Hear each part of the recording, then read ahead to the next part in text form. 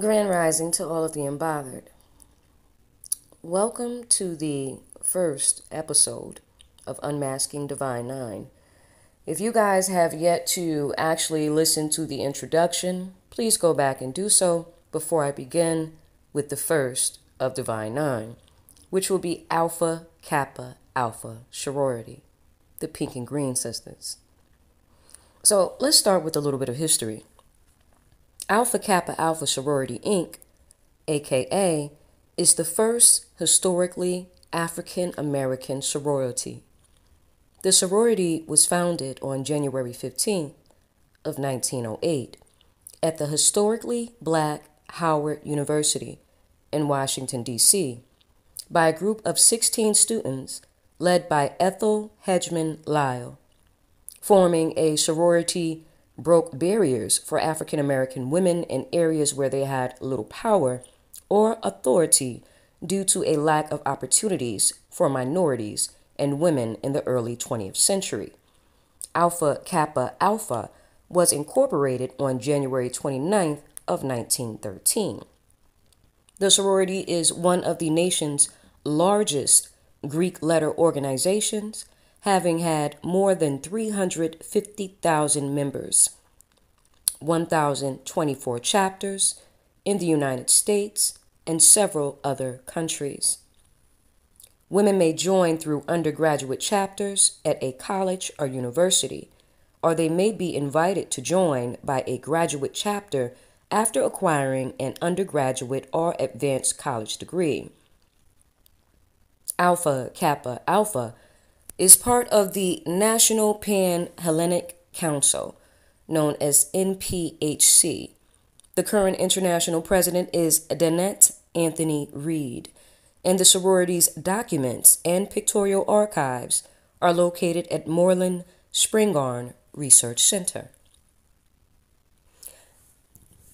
Now, along with that, how about we go over some of the famous AKAs?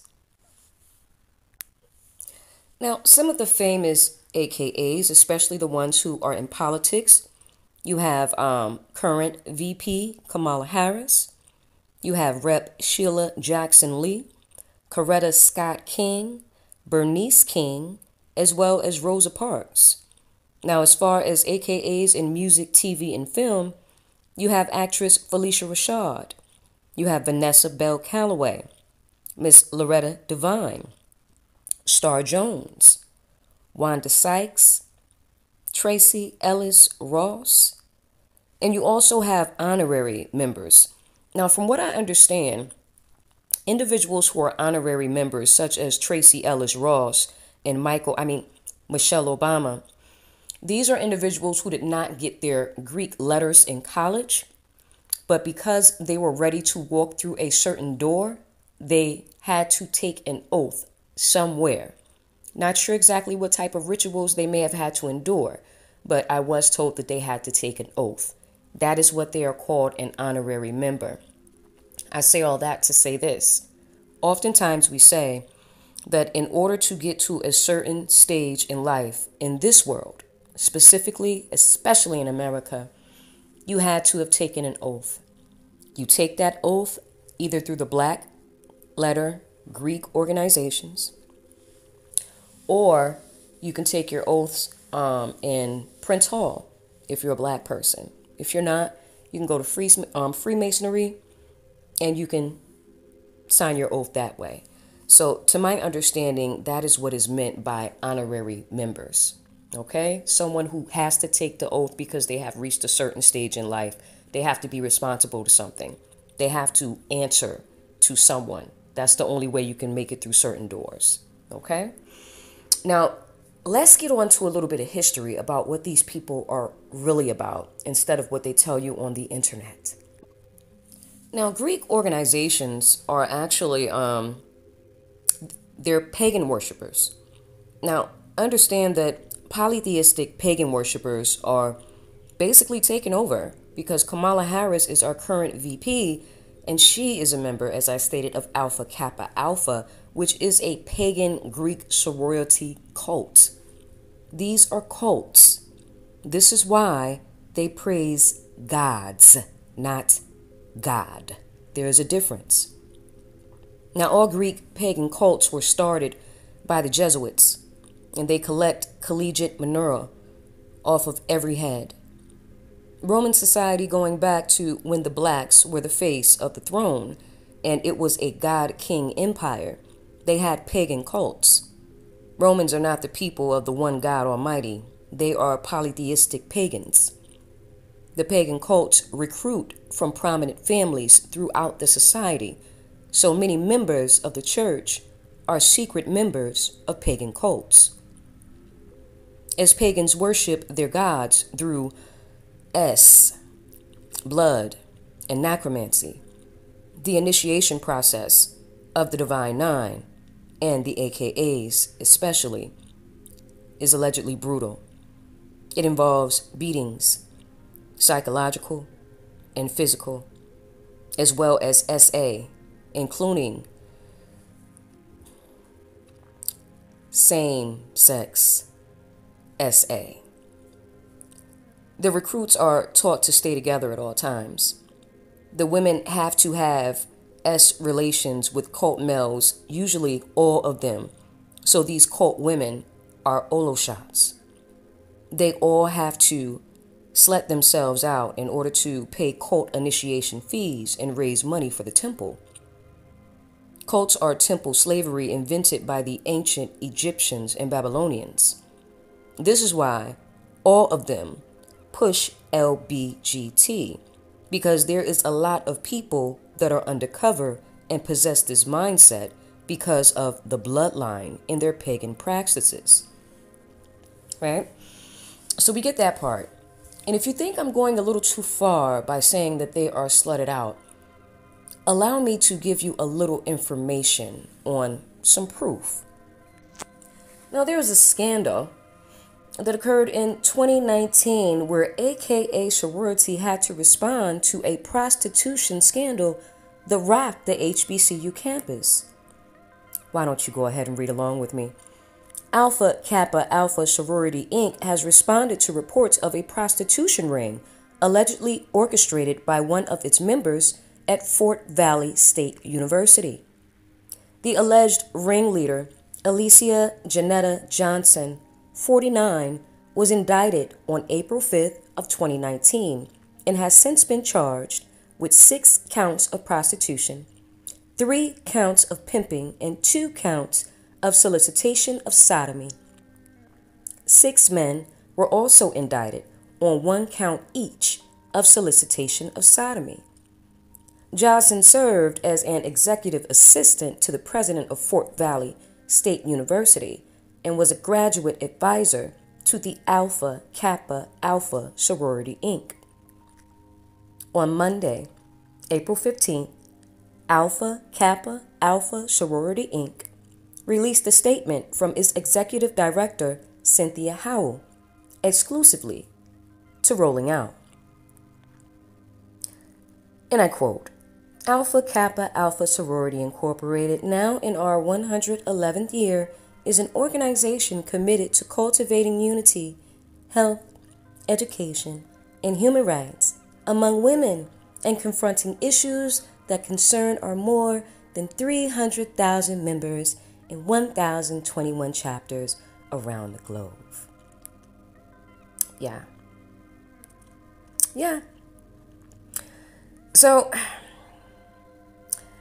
basically, anytime something like this peaks to surface, and this is actually the first of its kind that I've seen, you do have several people all across the internet, all across Divine Nine, coming out on the internet and letting people know that they are denouncing their membership to these organizations because things like this go on.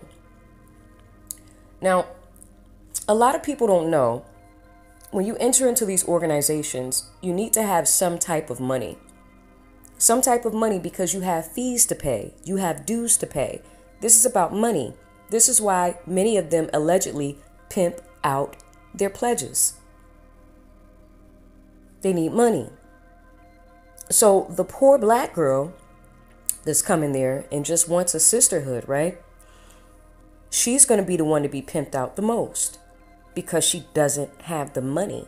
And they're aware of this. They're clearly aware of this. Now, you can also see evidence of things like this. I don't know how old you might be watching this, but Spike Lee did a movie years ago called School Days.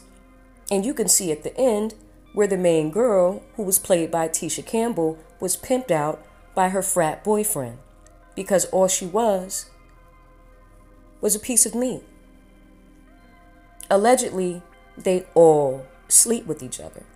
Allegedly, according to people who have denounced their membership, women sleep with women, men sleep with men, and they all sleep with each other.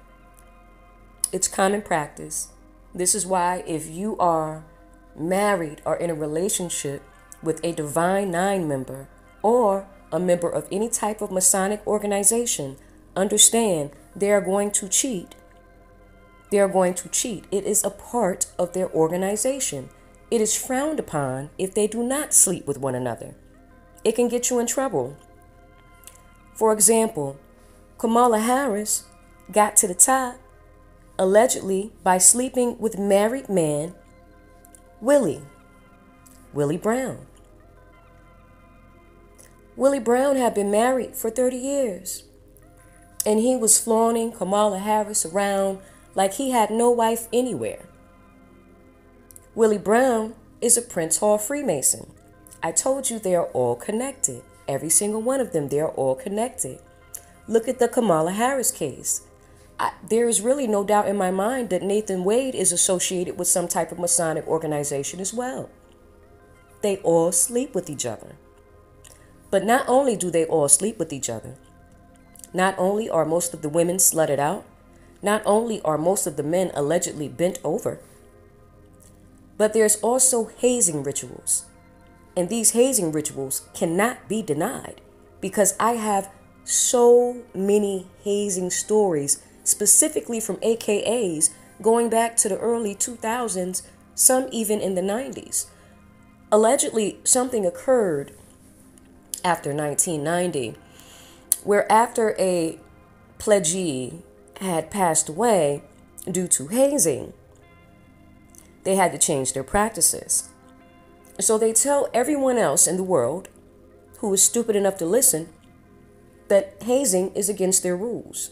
So now they call it something called underground hazing. And it's not too underground because everyone knows that they do it. Why do you think every single time there is a death, and there is often deaths, allegedly many of these deaths are actually covered up to look like accidents? The only reason why we are aware of these hazing deaths who have been brought to the media are because people spoke out and said that they were hazing deaths. Can you imagine how many of these hazing deaths actually occurred and were buried or covered up as mere accidents? Now, what goes on with hazing, you might ask? Well, before I read you a few of these stories, because there are dozens and dozens, we will be here all day. Let me tell you what I believe hazing actually is. It is a form of energy harvesting. Think about what it involves. Think about it. It involves essay, right?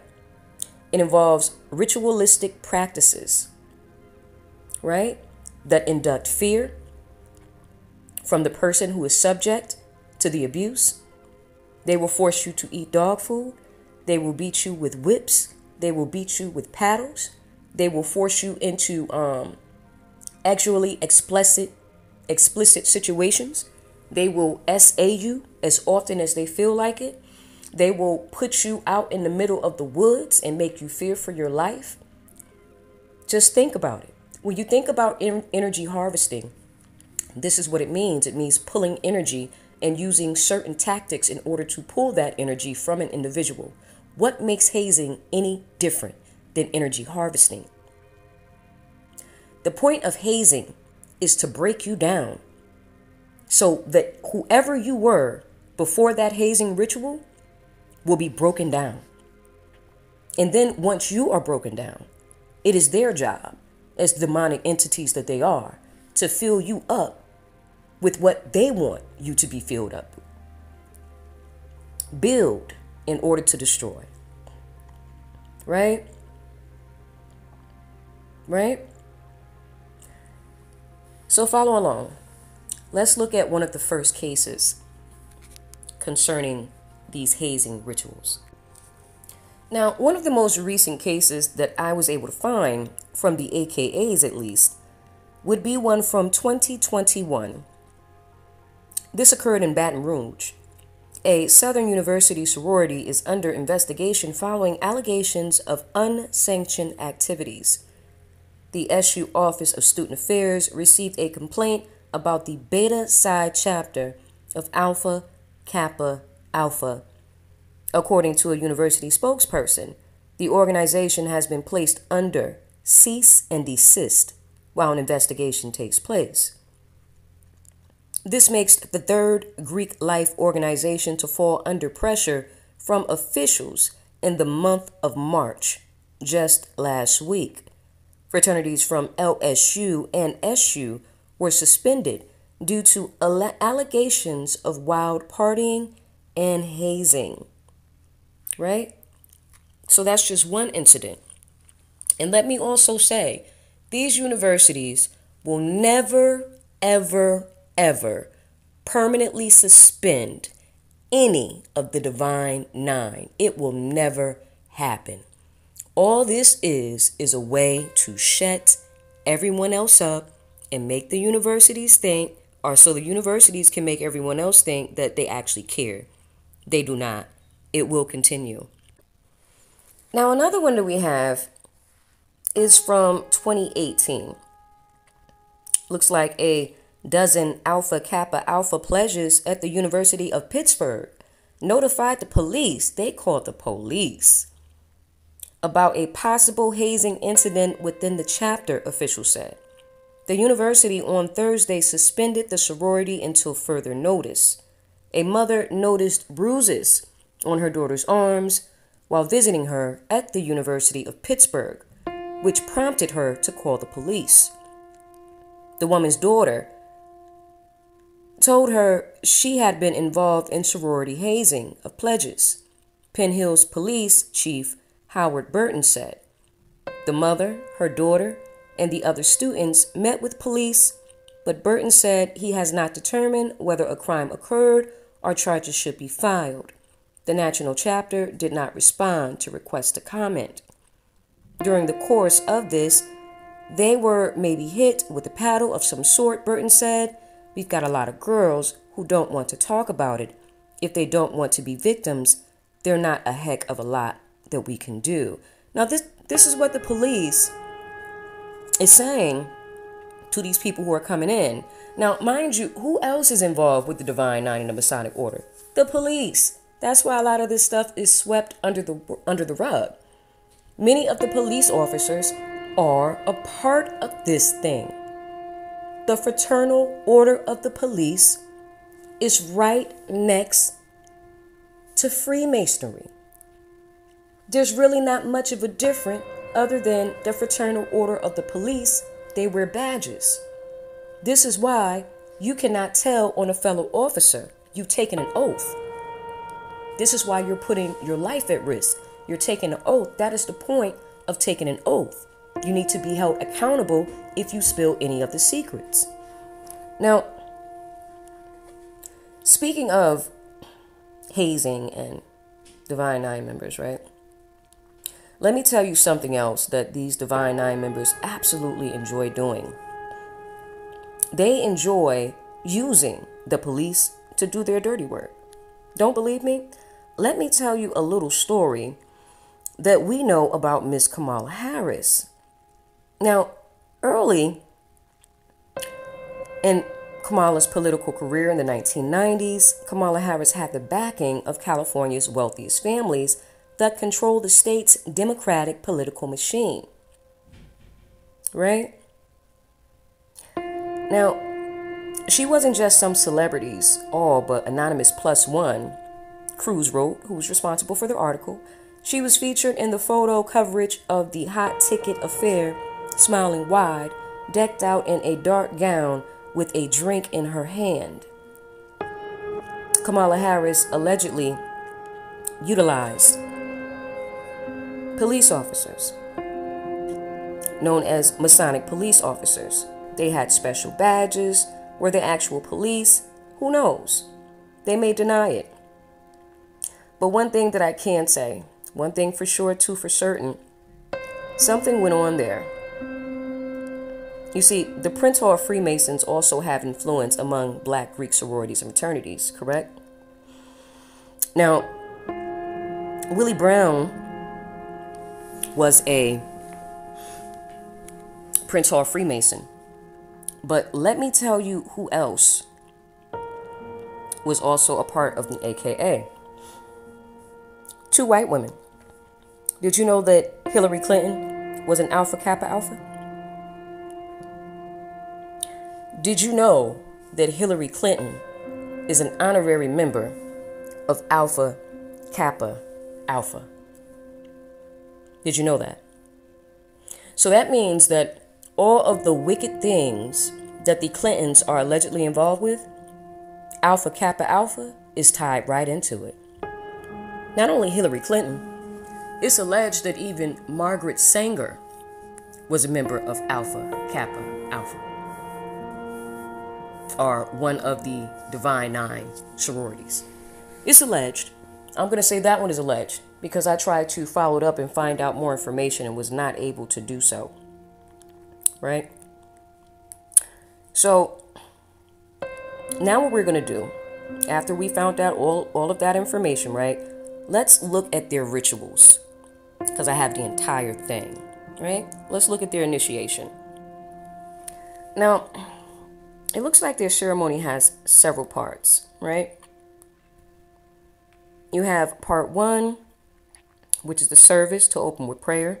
We know which God they're praying to. It's definitely not the one that I serve, right? You have part 2, a speaker or a Bible reading will read Ruth 1:16 through 17. The Eastern Stars also represent Ruth as well, right? For part 3, they will read the poem, The Ivy. And for part 4 is the Basilius Statement. Let me check out the Basilius Statement. Now, chapter of Alpha Kappa Alpha operates within the national organization according to a constitution which meets the requirement for affiliation. Chapters systematically work to include in its membership outstanding college women from different racial blah blah blah.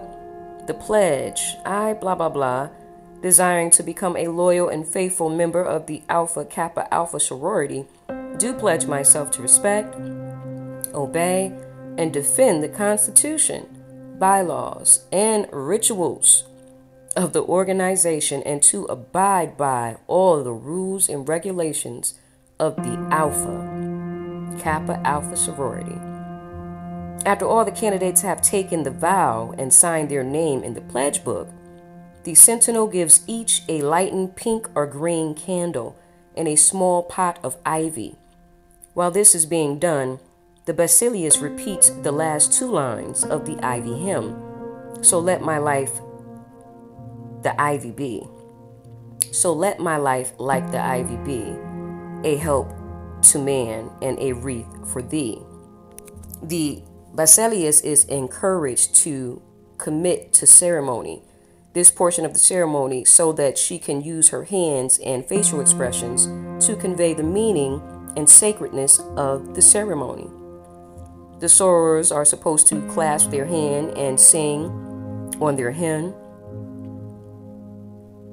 It looks like the Dean of Pledges reassemble the pledges and sorors, gives appropriate word of welcome to Ivy membership, and presents to each pledge the following. A, they get an Ivy pin.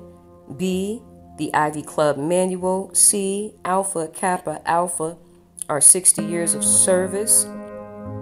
D, schedule of assignments of orientation material to be studied concerning the purpose of Ivy Leaf Pledge Club, the purposes of history, ideals. You also have probation and initiation. The period from beginning of the probation period to the end of initiation ceremony is a time of great anxiety for these women. I wonder why. So the initiation ritual, here's where we get to the stuff. The degrees. 1, you have devotion and promise. Okay, the setting is on a tablecloth covered in white is a huge white candle entwined with ivy, representing the founder, Sorrel Ethel Hegelman Lyle, for that degree only. The Basilius and Pilate wear a black academic gown, and the candidate wear black dress. Each candidate should have a white candle. Like this is so ritualistic. This is very ritualistic. Now, this is what it says. It says, you have chosen Alpha Kappa Alpha as your sorority. Your choice is a wise one. I'm sure many people would disagree with that, especially the ones that are no longer here, but we'll continue. Alpha Kappa Alpha sorority is more than a sisterhood. It is a symbol. They say it's a symbol of love. I consider it to be a symbol of death, but that is just my opinion.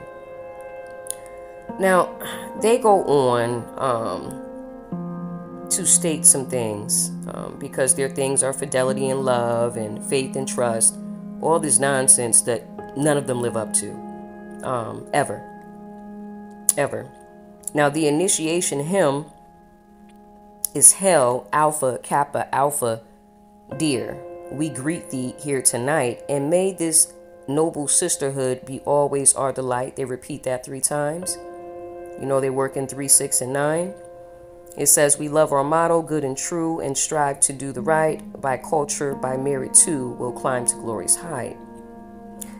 Now, when cares of life are taker, the pledge is to thee, O Alpha Kappa Alpha. We pledge our hearts, our minds, our strength to foster their teachings, obey the laws, and make the supreme in service to all mankind. O Alpha Kappa Alpha, we greet thee.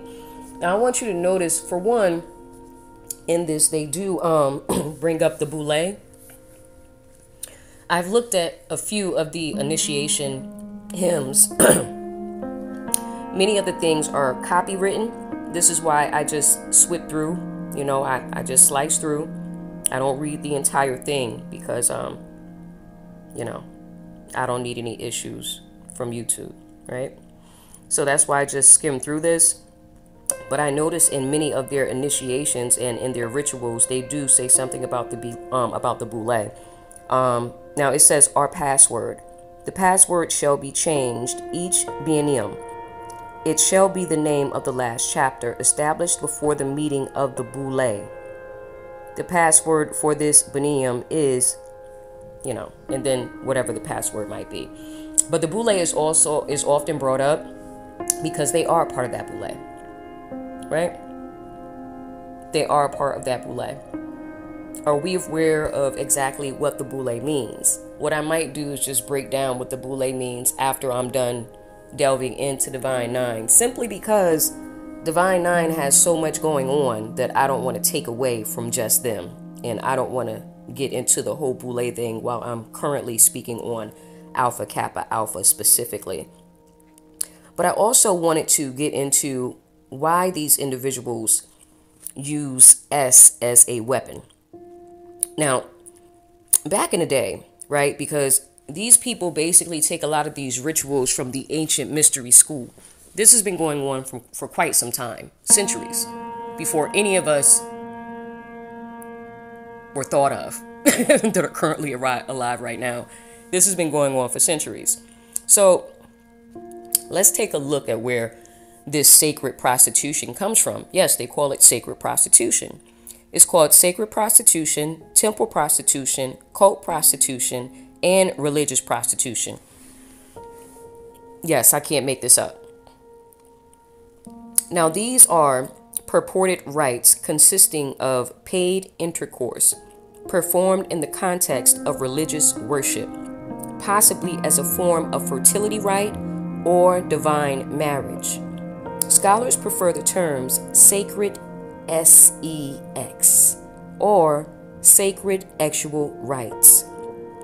In cases where payment for services is not involved, the historicity of literal sacred prostitution, particularly in some places and periods, is a controversial topic within the academic world. Historically, mainstream history has considered it a probate reality based on abundance of ancient sources and chroniclers, detailed as practices.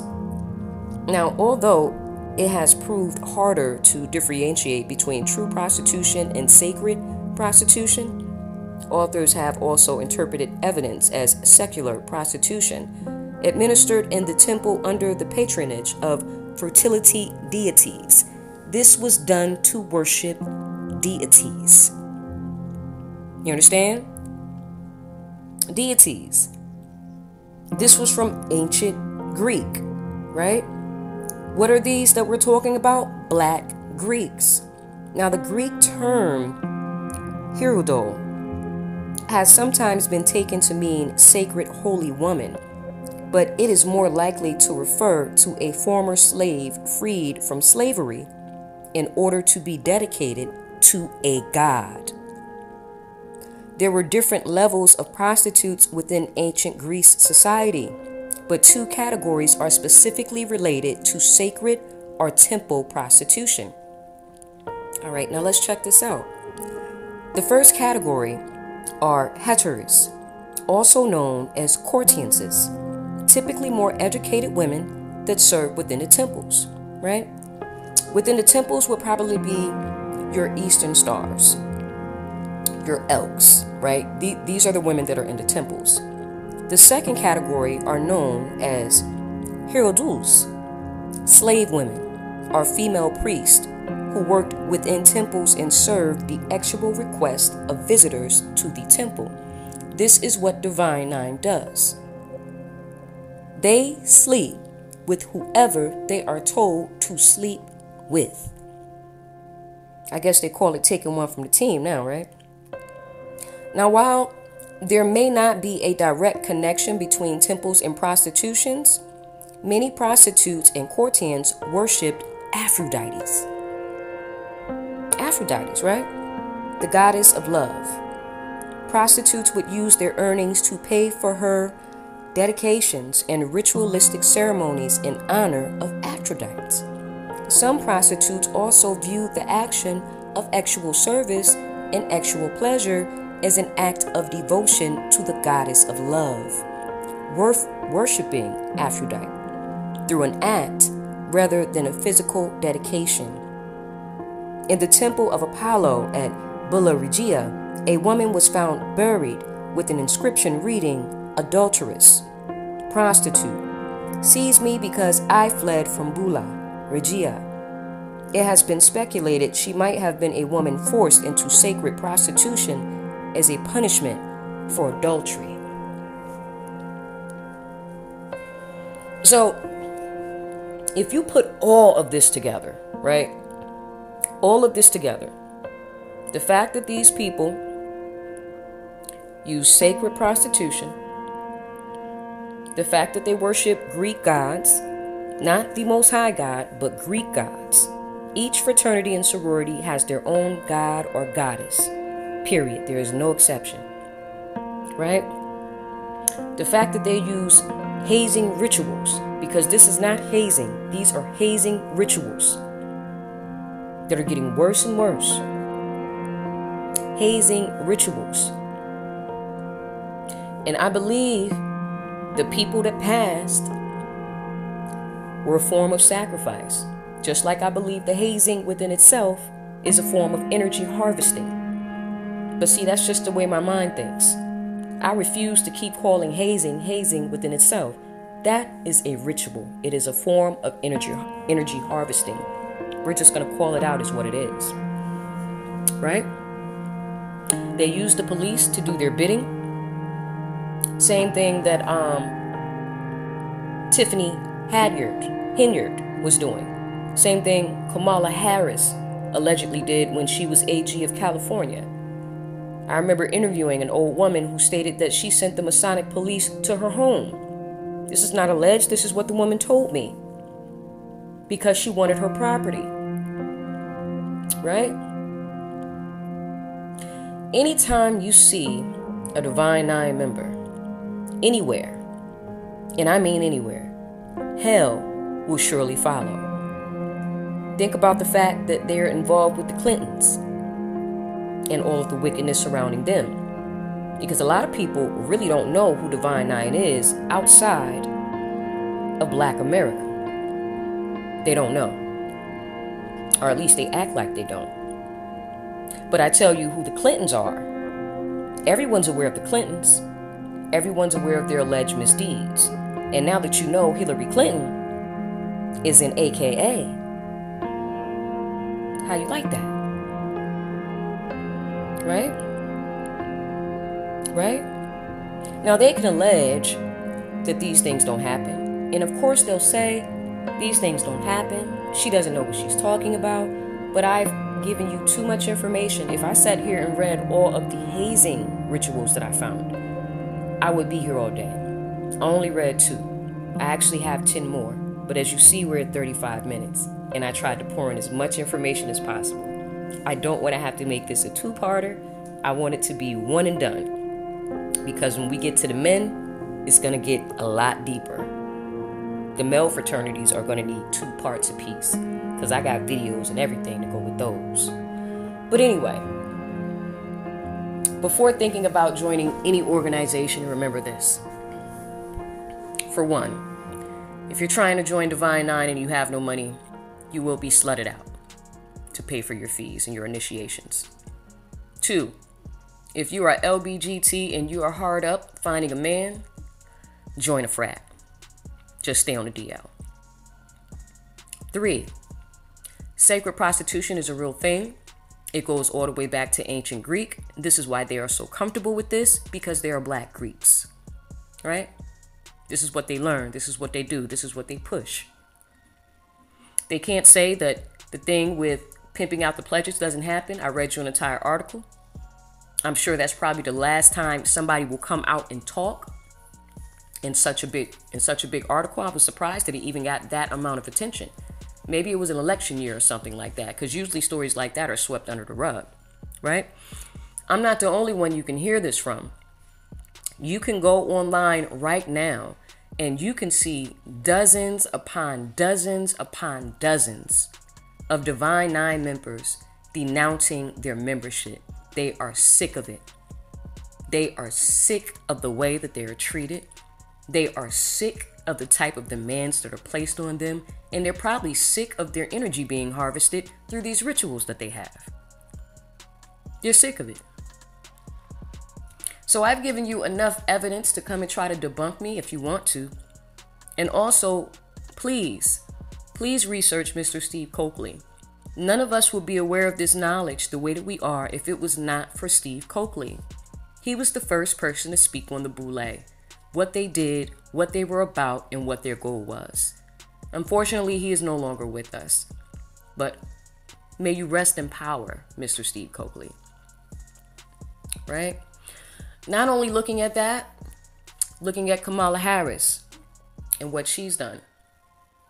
Tiffany Henyard, what they've done. Have you ever met an AKA that was nice? I've never met an AKA that didn't make me want to throw up in my mouth. Never. I had one as a supervisor before, and I dreamt about burying her every night. She was just a very wicked, wicked, wicked woman.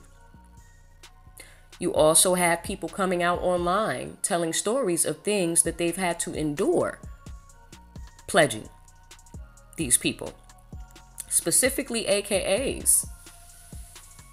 Someone said that, and this is another thing.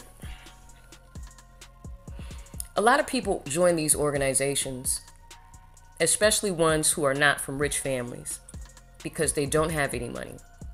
They don't have any connections. They don't have any people.